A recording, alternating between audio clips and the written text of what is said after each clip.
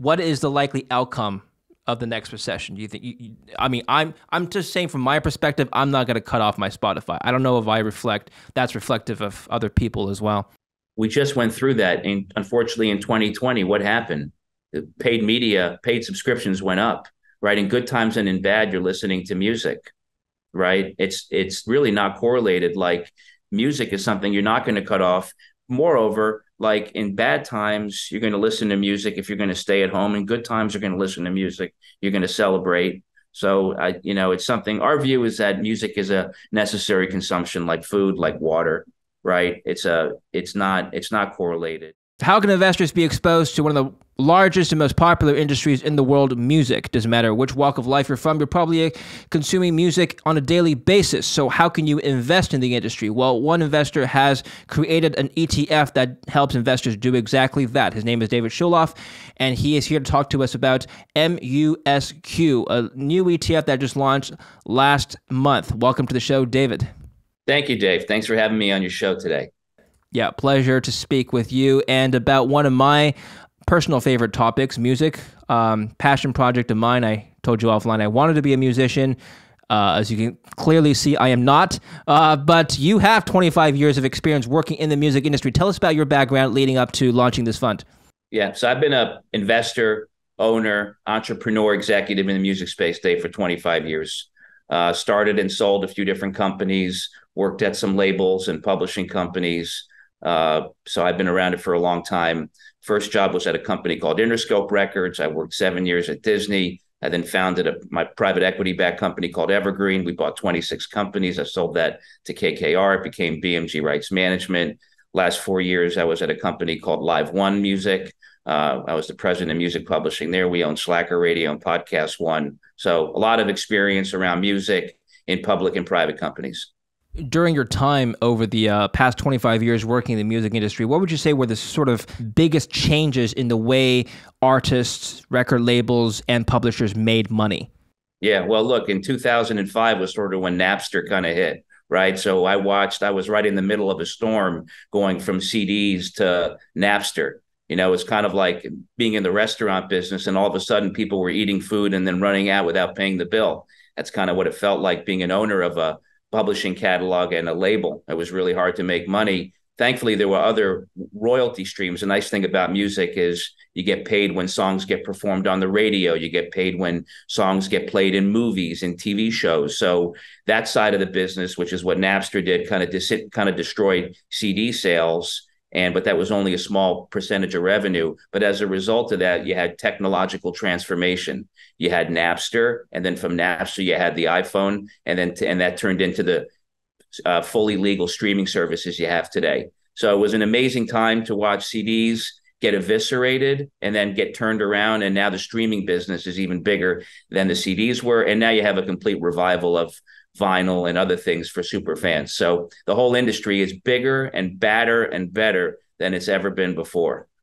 I want to come back and talk about the music industry. We're going to have a really interesting discussion there. But first, I want to talk about your fund and the holdings in MUSQ. Basically, your investment thesis. I think that's pretty interesting to discuss with our audience of investors. Your top holdings, Alphabet, Amazon, Apple, Sony. Tell us about your strategy here before we get into specific holdings. Okay, look, the strategy is simple. It's to give investors total exposure to the global music industry ecosystem. That means 5 different categories. That means streaming, content and distribution, live music and ticketing, equipment and technology, and satellite and radio. 45% of the companies on the index are domestic, 55% are foreign.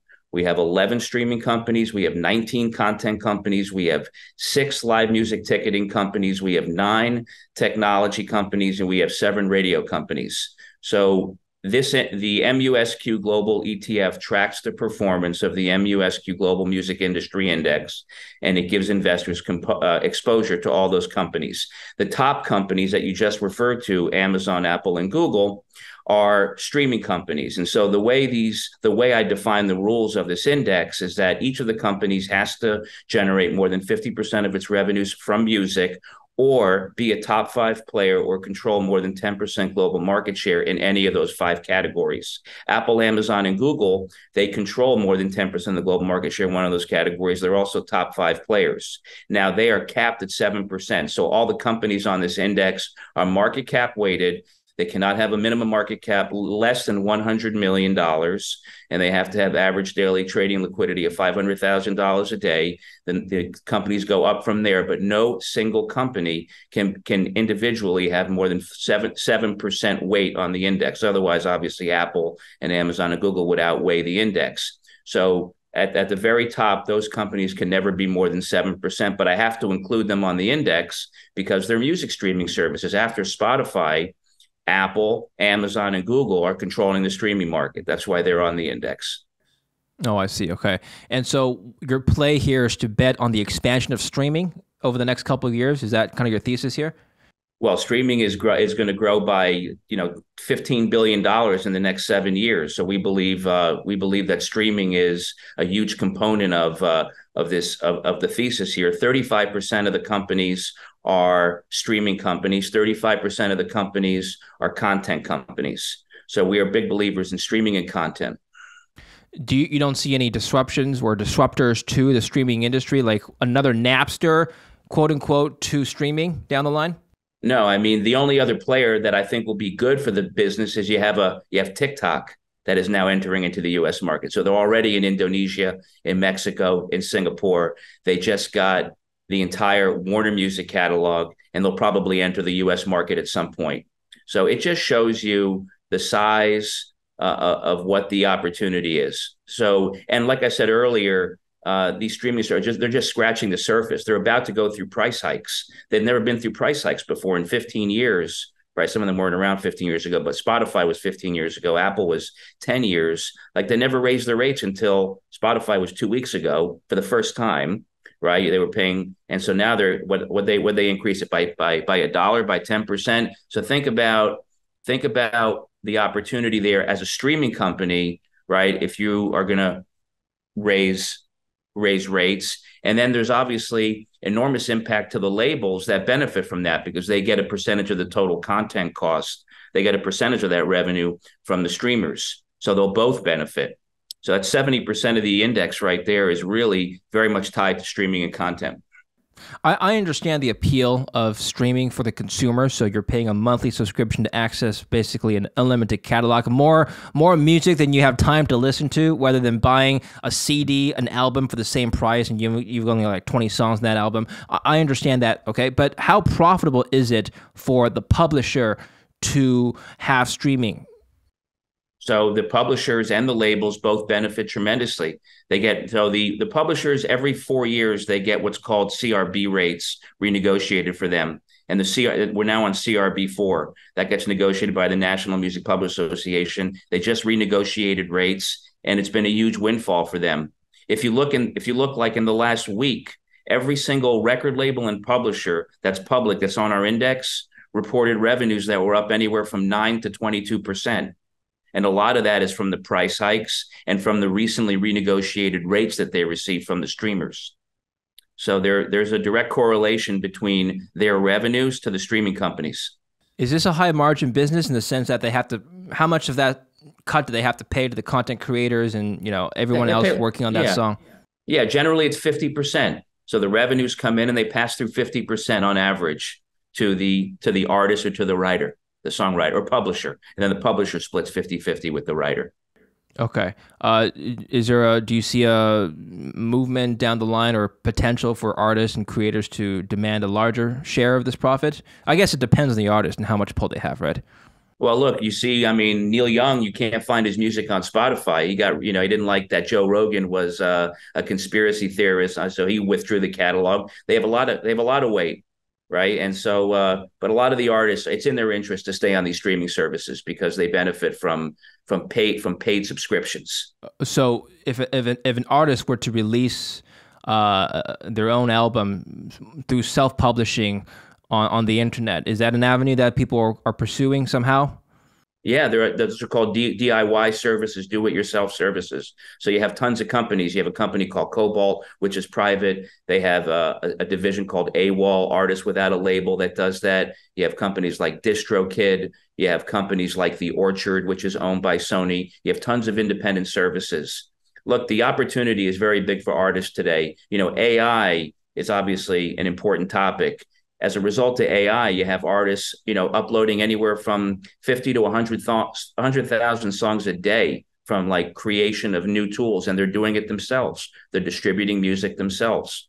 I was a little bit surprised that NFTs weren't a big competitor to streaming because, why isn't Justin Bieber putting his songs on an NFT and just bypassing the streaming services, right? When you think about it? Okay. Well, first of all, they are doing that. They are connecting more and more with their super fans. So NFTs are definitely a way that they're doing that through vinyl. You have companies out there like Audius, Lalo, that are allowing fans to get directly in touch with their artists. And I think Snoop Dogg did an NFT, made 22 million. But you remember also, a lot of the artists are signed under exclusive recording contracts with the labels. They can't, if it were so, they can't just go around them to distribute their own recordings, right? So absent any specific carve out. So it's easier for an independent artist or call it a heritage artist who may be out of a deal with a label, but for a big pop star who's under an ironclad contract with a label, it's hard to do that. But suffice to say, NFTs represent huge opportunities for artists to connect with superfans. Okay, let's talk about the industry again. Billions of dollars in revenue. I'm talking about the global music industry. Now, it peaked around, but before the recent spike in recent years, late 90s, it peaked around $25 billion. And then we saw this decline to about $14.9, $15 billion around the mid-2010s. And then it plateaued around there before spiking up again. What happened? Why was there a big decline in global revenues in the music industry over the last, from 1999 to 2010, yeah. Right. So, okay. So from 1980 to 1990 was an explosion, right? You had basically everybody was replacing their collections of vinyl with CDs. So CDs like did an amazing, blew the industry, to records it never saw before. And then around 2003, you had the introduction of Napster, right? Which basically, and the MP3 files, right? So what happened was you had, companies like Pirate Bay and Kazoo, right, that were basically ripping files from these CDs and distributing them for free, right? If you recall those companies out there were technologies out of Sweden that were being developed that were ripping CDs and destroying MP3s. And then Napster came about, built a player that allowed for that. At that point, the genie was out of the bottle. The revenues plummeted because people were no longer paying for music. It was terrible. But as a result of all that, you had a new subscription service that evolved. And the first one to do that was a company also out of Sweden called Spotify. So cut to 5 years later, Spotify got all the licenses it needed from all the major labels. They said, basically, you have no choice. The genie's out of the bottle. These songs are everywhere. Let's create a legitimate service to sell to fans. And that's the genesis of Spotify. And that was in 2000. And I guess it was 15 years ago, right? So about 15 years ago it was started. And that was the genesis of Spotify. And then obviously it kind of grew from there. And today, they have 182 million, paid subscribers. I think they have close to 240 million subscribers worldwide.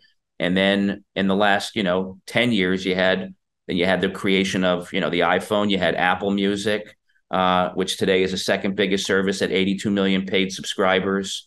Then Amazon got into that business, and they're the third biggest service with 55 million paid subscribers. And then Google got into that service as well, and they're reaching over 50 million paid subscribers. So all of these services now are offering paid subscriptions to music. They have licensed all of the catalogs from all the major labels. And they also have, millions of independent deals with independent artists who are also distributing on their platform.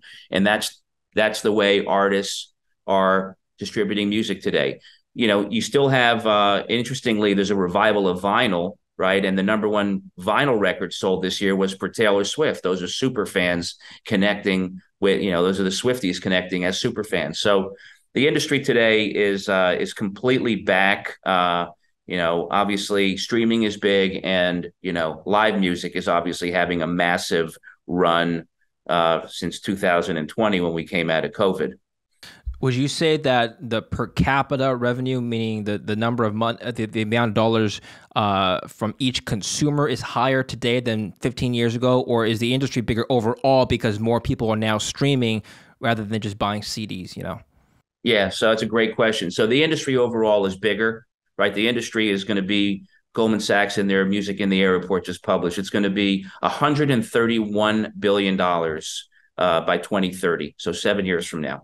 I think we're about 70 billion now. So it's going to double in the next, or almost double in the next, 7 years. And that's attributable to, paid streaming services primarily. The ARPU is actually higher now than it used to be with the evolution of superfans and NFTs and vinyl and tours. And the cost of tickets have gone up. So consumers are spending much more than they did, 5 or 10 years ago for music. Is that because of just the appeal of the service itself from the music providers, or is that just because people have more money than maybe, I don't know? Yeah, well, look, there's inflation, right? The cost of all this has gone up, has gone higher. So the cost of ticket sales have gone up. So I think there's just general adjusted inflation for why people are spending more. I'd like to understand the business model of the streaming services themselves. So you've actually worked as an attorney in the industry. Maybe you can comment on the rights issue here. So you've got, let's take Spotify as one example. So what do? They buy the rights to the songs from the labels. They don't buy anything. They don't buy. They license the songs. They license catalogs. So they have agreements in place, right, with the labels, and they have agreements in place with the publishers, right? You need two separate licenses there. For every song has two underlying copyrights. You have a publishing asset and you have a recorded asset, right? You could take a song like "Blowing in the Wind," right? That was written by Bob Dylan. It was recorded by Bob Dylan, but it was also recorded by hundreds of other artists, right? So there are different recordings of "Blowing in the Wind." There's only one version of that song that was written. Those are the two different copyrights. And so Spotify requires agreements with the publishers and with all the labels, and they license that. And they have an agreement in place. They pay a percentage of the total content costs and a percentage of their streaming revenues, right, back to the label or back to the publisher. And then the publisher or the label pass through that money down to the writer. Right. So two different licenses that are required. And every couple of years, those get renegotiated. Do you know roughly, like, let's say if Spotify makes $1 off of a stream, do you know roughly how much of that dollar goes back to the label? It's roughly, I think it's about a penny a stream. To the label? To about a penny a stream to the label. Yeah. And then the label, 50% of that goes to the creator. Okay. Correct. Do they have exclusive contracts such that, like, let's say Spotify is allowed to stream a Bob Dylan song and that song is not allowed to be streamed anywhere else? That's called windowing, and labels do windowing for new artist releases. So you might only be able to access, say, Taylor Swift's new album on either Apple or Spotify if they pay a window of exclusivity. So for some of the bigger artists, they do that. And they may actually only allow it to be downloaded too, where the artist would generate more revenue, right? Because in your earlier example, you pay a fee, you get access to everything. They may actually require a complete download of the album, because that used to be the business model, right? The business model used to be you paid a fee and you bought the album for $15 or $20, right? Now, right? So they kind of want to continue that. They don't want to just stream it, right? So there is windowing that's done with new artists. Because I think I remember a case where Jay-Z removed most of his songs from Spotify because I think he was launching his own streaming service or something. So I'm just wondering how common that is to have exclusivity. Well, Jason, Jay-Z's a completely unique, unbelievable human being, right? And so he's got his own company called Tidal, right? So he wanted to do everything he could to kind of promote Tidal, and so he was doing that. By the way, he was giving other deals to other artists, and he was asking them and he was giving them equity in title. And in return, I think he was asking them not to sign up licensing deals with some of the other services. But for the most part, just so you know, like music is pretty much on all the services. It's rare, right, where you have one service where you only find that music there. It really doesn't work. People, I think consumers have proven they want, portability, they want convenience. And so it's unusual I don't think you'll find any artist whose music is only on one service today. So I guess going back to your fund, if you're investing in companies like Amazon, Google, and Apple, this big streaming services, an investor might ask you, David, are these companies actually making money from streaming? Well, look, they're obviously big companies. I think their music services are all making money. Yes, their music services are each independently making money, and they're reinvesting that into those services. Is there a way for investors to invest in individual artists? Let's say I really like Taylor Swift. Can I buy equity in some sort of Taylor Swift derivative? There's been contemplation of that. Nothing has been approved by the SEC. I've seen a few, token ideas where Taylor Swift would sell certain tokens, Swiftie tokens, or things like that. Or artists might securitize some of their music directly to fans. So I've read different business models around that, but it's really hard to actually implement. I mean, I've been buying publishing catalogs. It's hard to get a deal done with one artist. So I don't see anything of that at scale. That's why I created this platform, was really to just get exposure across the board on everything, right? Don't pick one label. Why are you going to figure out if like Universal's the label because Taylor signed to it? Then you're missing out on Warner's that has like Bruno Mars, or you're missing out on, John Mayer, who's with Sony, right? So invest in this fund. You get access to all these companies. You get access to Warner Chappell Music, Universal Music Publishing, Sony Publishing, all the royalty funds too, Hypnosis, Reservoir, Roundhill, and all. So you're getting access to the whole ecosystem. You're getting exposure across the board. You don't have to pick one, and you shouldn't have to try and pick one. It's too hard to pick one. You don't know. It's such a crazy business, right? You have hits and misses all the time in this pop game, right? And now, by the way, these K-pop companies are becoming massive companies. A company like Hybe, which is on our index, that I don't know if you know, but they bought all the rights to Ariana Grande and Justin Bieber. So I should say that they bought the management companies that manage those artists. They bought a company called Quality Control. They have Migos, Little Baby. They're like big owners of big management companies in the U.S., like the South Koreans, right? So, and their companies are huge today. Forget all the bands that they have, like BTS and Monsta X and other big South Korean bands. They're actually big owners of U.S. management companies. You have JYP, YG, YG Plus, SM Entertainment, Hybe, big companies, and then you have their streaming services on the platform too. Genie, Kakao. These are all very big businesses. And that's the excitement, okay, about what is going on here, David, is this music industry is exploding around the world. It's so big and growing so fast that it's really hard to just pick one. You can't. It's moving too quickly. That's why I designed the index, was to give exposure to everything, get all these companies on the index, and give the investor an opportunity to participate in all these bands around the world. Generally speaking, since you're in the industry, maybe you can answer this question. What makes one publisher more successful than another? And I'll let you define success in whatever metric you want. Well, success is always defined in one way: dollars and revenues, right? Okay, fine. I mean, money. So the biggest music publisher today by market share and by revenue is Universal Music Group. Okay, they are simply number one. They've signed the most publishing deals. They've acquired the most catalogs. So they own and administer. And there's a distinction there. Owning is owning, right? Administering is the right to collect income on that catalog that they may not own. They're the largest owner and administrator. Number two is Sony. Number three is Warner Chappell. Number four is BMG Rights Management. So it's really by market share. Music publishing is basically three different buckets of income. It's performance income.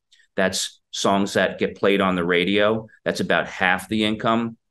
A third of the income comes from streaming and what's called mechanical sales. Those are downloads, CDs, and streaming, right? And then a third of the income is really like sync, which means like the songs get utilized in movies, Super Bowl commercials, and so on.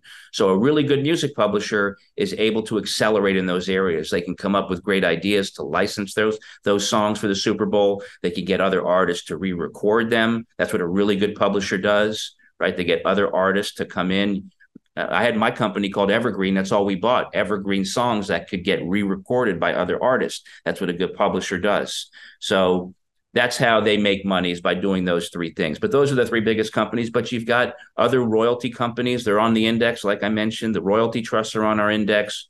The South Korean companies are on our index. I think we have like 10 companies that are engaged in music publishing on our index today. How disruptive would AI be? I'll give you some examples. There are some companies now working on software that could write their own songs. I've heard AI-generated EDM music, pretty interesting. House music made by computers, also kind of interesting. I've seen AI-generated performers, so like avatars that are lip syncing to music. How's this going to evolve?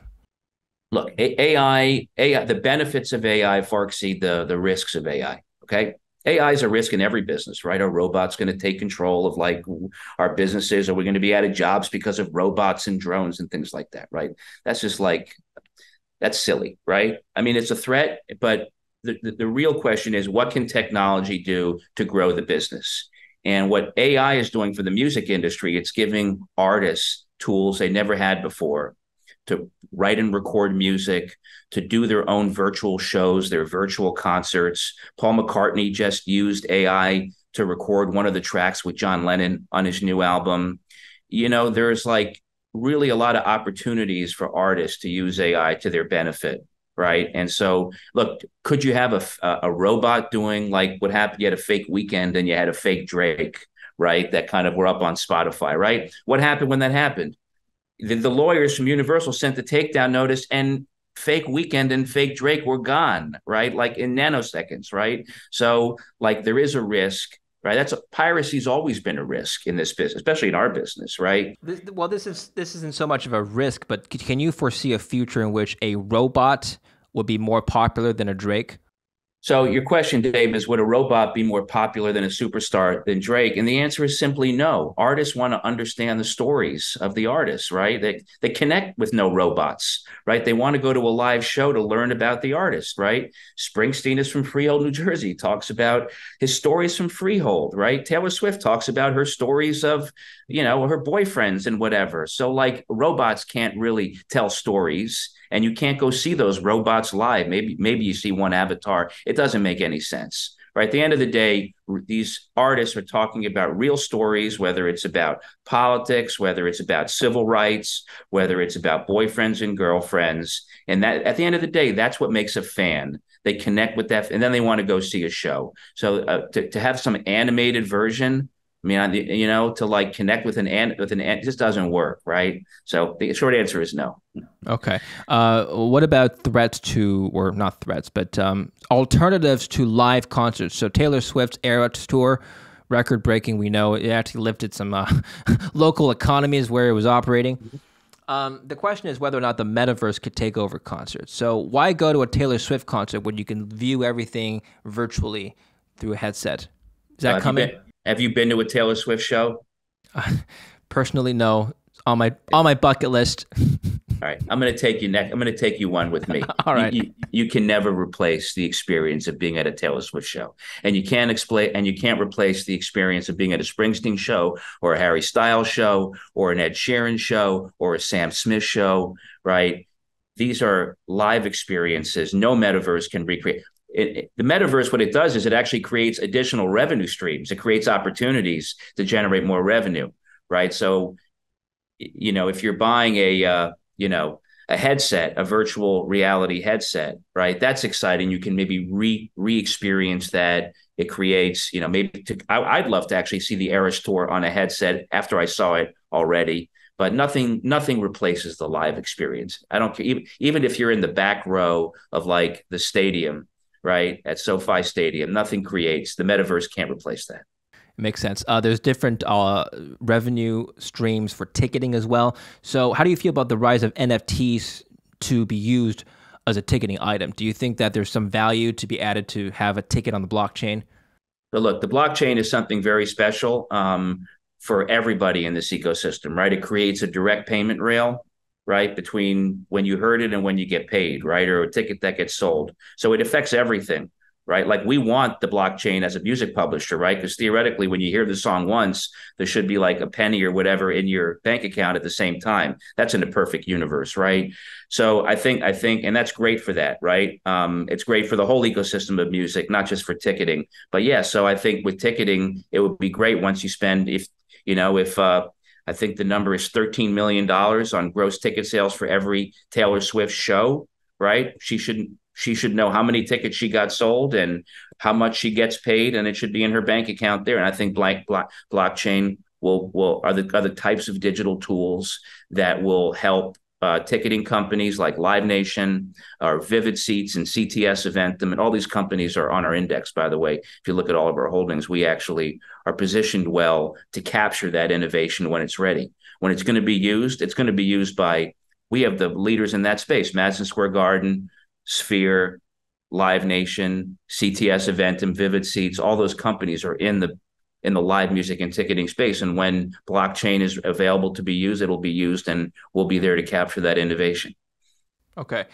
Over the last 25 years of you working in the industry, how have the tastes of consumers changed in regards to the type of music they want to listen to? Have you noticed a shift? Well, I think it's easy. You had the hair bands of the 80s, you had the grunge artists of the 90s, you had the M&Ms of the 2000, and then so there's definitely a trend every decade. But suffice to say, the one thing that unifies everything is that the artists that have longevity are the ones that write their own songs, the ones that actually tell their own stories. The artists that kind of lean or depend on a producer for a track or depend on a co-writer for a song, they don't really have that longevity. They really have to be involved in that writing process. And that's the one thing that separates the artists that have been around for such a long time, whether it's U2 or, again, Springsteen, or they've been writing their material for decades, right? And they're writing their own songs and they're telling their own stories. Well, what comes first? A trend shift in our social economic landscape, or artists wanting to write about different things that impact the way we as people view our society? What is a chicken and egg problem? Yeah, look, I think the artist is a storyteller. The artist is talking about a problem, right? And they're asking you to listen, and they want to connect with the audience to talk about that problem. Sometimes they offer solutions, sometimes they don't. An artist like Tupac Shakur was a brilliant writer. He was talking about poverty. He was talking about some serious problems. Same thing with Biggie Smalls. Same things with a lot of the rappers, right? And so it comes out of a movement. It comes out of, sometimes it can be a lot lighter. I mean, country artists, they like talking about drinking beers by the lake and racing cars. And there's nothing wrong with that too. They like feel good music, So, but the artist, at the end of the day, the songwriter, the artist is a storyteller, and they want to connect with their audience. And all the record companies are there to curate that music and package it in a way to connect with the audience. Have you ever been in a position working with publishers, and also a publisher yourself later, to pick artists to work with? Well, sure. A good publisher identifies other artists to work with. So as a good publisher picks a song in the catalog, and they come up with different ways to re-record it. So we've done that, many times, with different songs in our catalog. I mean, I had a song called Blue Moon of Kentucky. You may not know that song. That was a song written by Bill Monroe, but that song was re-recorded by Elvis Presley, by Paul McCartney. And we went out there and we had that song re-recorded by tons of artists, So a good publisher goes into a deep catalog and comes out with songs, and comes out with ideas to get other artists to re-record them. But listen, publishing today could also mean signing a writer producer who's writing hits for other artists too. So it's not just that. It's being a good publisher could mean signing a great writer producer and then having that writer producer write songs for Justin Bieber or Ariana Grande. And that's a good publisher does that. You got a lot of the companies on our index, like Reservoir Media. They're great at signing writers, and they're if you look, like all the artists on the charts today are, cutting songs so Reservoir has little bits and pieces of those songs. What do you look for when you pick an artist to work with? Look, first of all, you always want to keep the end goal in mind. You want to create a hit song, right? And so in order to create a hit song, you need three different things, right? You can never lose sight of these three things. Number one, you need a great song, right? You need great lyrics and great music. Number two, you need a great artist to sing that song, right? With a great melody attached to it.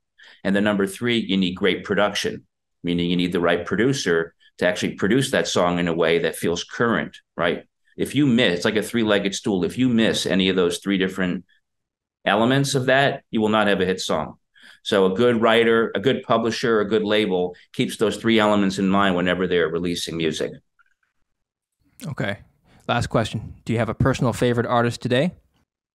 I listen to a lot of music today.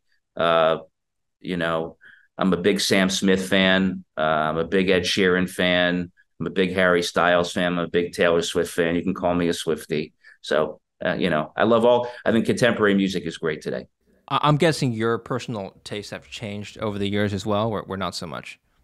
Um, Look, I'm a musician, a very amateur musician, but I play a lot of like country folk music, right? So stuff like Neil Young, like Springsteen, stuff like that. But the stuff I listen to at home is, I listen to the hits all the time. I got to stay current. I got to know what's going on. So, I got a young daughter too. She's constantly feeding me, Dad, this is SZA. Dad, this is, Megan Thee Stallion's new record, and she's discovering this on like the platforms on like TikTok, right? So she's actually a great discovery tool for me. So I first hear it from her, and then I put it in my house, and we listen to it together in the house. Oh, excellent. All right. We can talk all day about music. Yeah. I'd love to have you back on and talk more. No. Where can we learn about MUSQ? All right. Well, first of all, we've obviously got a nice website. Everybody should go to musq.com. Right, you can download the white paper, the fact sheet, the everything, the investment case, and there's a pitch deck. Everything is there. I also ask everybody to follow me on LinkedIn. I write every single day about trends in music, themes, things that are going on. I talk about the different companies on our index. If there's earnings coming out, I talk about that company. So almost every company on our index, we have 47 companies across all those 5 different categories I mentioned there. I write about them constantly. I write about the industry regularly, and you can always follow me there. So all right, we'll put the links down in the description below. Before we leave, David, can you give us one theme that you've written about recently on your LinkedIn?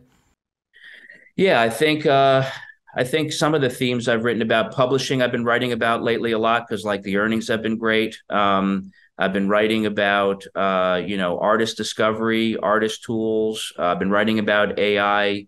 I've been writing really about just the different companies that we have. Honestly, I've been writing about, I've been just writing about streaming has been a big popular theme. The industry is really going into rapid growth right now with the price hikes and. I read this report from JP Morgan. JP Morgan called music the most under-monetized media assets in the history of the music business. And there's a reason for that, right? For $11 a month, you're getting access to like 180 million songs. It's a pretty good value proposition, and the price hikes are just beginning. And with those price hikes come more revenues that get trickled down to the labels. So the labels benefit from that, and the whole ecosystem grows. So I'm very bullish. You're saying the streaming services are about to raise prices on us? No, I'm saying they raised it once. They're going to raise it. They're going to raise it again. If you look at Robert Kinsel, the CEO of Warner Music Group, he spoke yesterday. He says he anticipates and he expects the rates to continue to go up. And he doesn't think consumers are going to care, right? Consumers will still pay for it. That's what makes the index. It's so interesting. Like, you pay $11 as of today for Spotify. I don't know. Maybe you have a family. Would you pay $12 or $13? You wouldn't cut off your service. You wouldn't cut off. I would pay. Yeah, I'd pay $13. But at a certain point, I would look at my bill and be like, "Yo, this is getting out of hand." Okay. I don't know what that point would be. That would be an interesting question, and smarter people than me have looked into that. But yeah. Well, that's 100. There's 180 million paid subscribers on Spotify. You discount that by what you want. If everyone agreed to pay that, that's another close to $200 million a month. That's another $2.5 billion a year, and you can discount that the way you want. There's an opportunity there for the streamers to make even more money that they are. So anyway, the opportunity I just think is very interesting. It's very big. It's not going anywhere. Everybody that has a mobile phone is effectively a music consumer, right? Yeah. And it strikes me that this is probably recession-proof, because I'm not, if a recession hits, I'm not going to cut off my Spotify for $11. Can I tell you something? We didn't talk about that. That's what makes this index so unique. It's not correlated in many ways. The paid model is nothing to do with advertising, right? That's 35%. The labels have nothing to do with advertising. That's another 35%. Live music's got nothing to do with advertising. That's another 10%. Right. And then equipment technology has got nothing to do with it. The only thing that has to do with advertising are the radio companies like iHeart and Sirius. Right. So 10% of the index has some vulnerability to advertising shortages. Right. And the economy. 90% of this index really doesn't. Do the streamers make money from advertisers? They do have advertising on their service, but the bulk of the revenue is from paid subscriptions. Okay. Interesting. Yeah. And I don't have the data to back this up myself, because streaming is a relatively new industry, hasn't seen many recessions. What is the likely outcome of the next recession? Do you think? I'm just saying from my perspective, I'm not going to cut off my Spotify. I don't know if that's reflective of other people as well. We just went through that, and unfortunately, in 2020, what happened? The paid subscriptions went up, right? In good times and in bad, you're listening to music. Right. It's really not correlated. Like, music is something you're not going to cut off. Moreover, like, in bad times, you're going to listen to music if you're going to stay at home. In good times, you're going to listen to music. You're going to celebrate. So, it's something. Our view is that music is a necessary consumption, like food, like water. Right. It's not correlated. People are going to spend. And then, and there's also all these other outlets around it, like fitness. You saw like Peloton and the influence that it had. People want to get healthy. Music is benefiting from all that. So it's just it is really part of humanity. Music consumption is part of humanity. That's why that's our view. It's not correlated for many reasons, and that's a big part of it. And MUSQ is listed where again? The MUSQ, Global Music Industry Index, the ticker is MUSQ, is listed on the New York Stock Exchange. Excellent. Thank you very much, David. Appreciate your thoughts. Very thorough discussion about music. We'll chat next time. More to talk about for sure. Anytime. Thank you, David, for having me on your show today. Yeah, thank you for being here. And thank you for watching. Don't forget to subscribe.